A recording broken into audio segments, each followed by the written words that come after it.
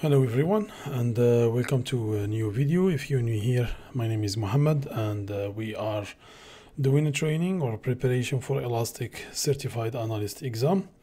We have discussed so far all of these topics, and today and today we will discuss or see how we can use a discover to save a search and add a document table to dashboard.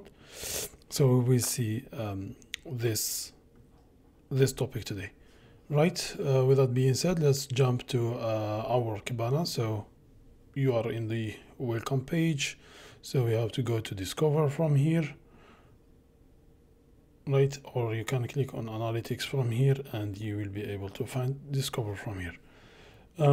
We have nothing. We have to increase the time range. We'll go with last 7 days or so, right? And now we why we need to use a saved search. So a saved search is a way, let's say here you have your data, right?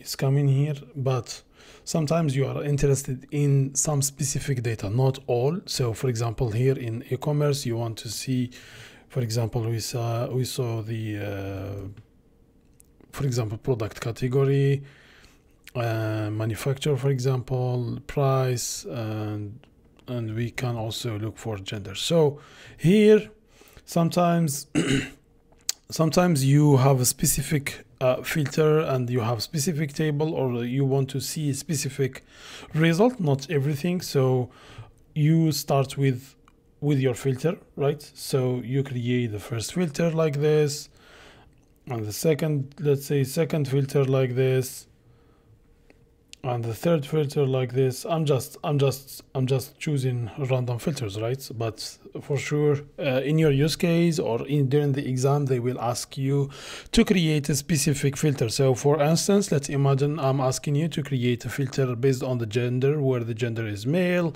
and the category should be these two categories, men's clothing and the accessories.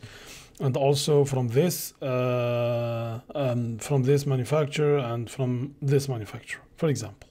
So now you wanna save this search. Why? Because for sure to answer the scenario or to answer the question, but why in production life we use it, like we save this search to use it in a dashboard, or to do a comparison, or to share it with other colleague, or to do your analyst, and so on and so forth.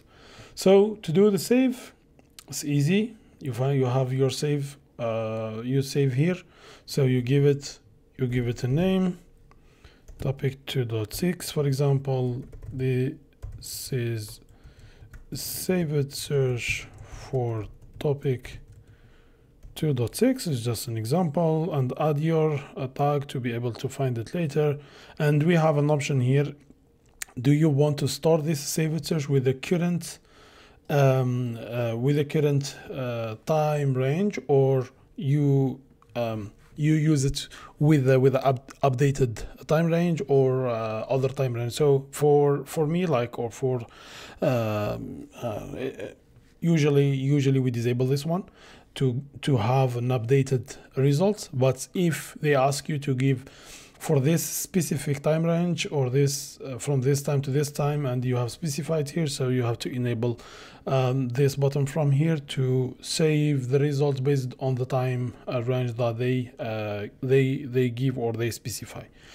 Boom, you click save. Now let's go back to discover. Now I want to open the previous saved search. I want to open, or I want to share it in a dashboard, or or with other colleague or whatever. So where can I find this saved search? Easy. You have this open, and here you have your saved search.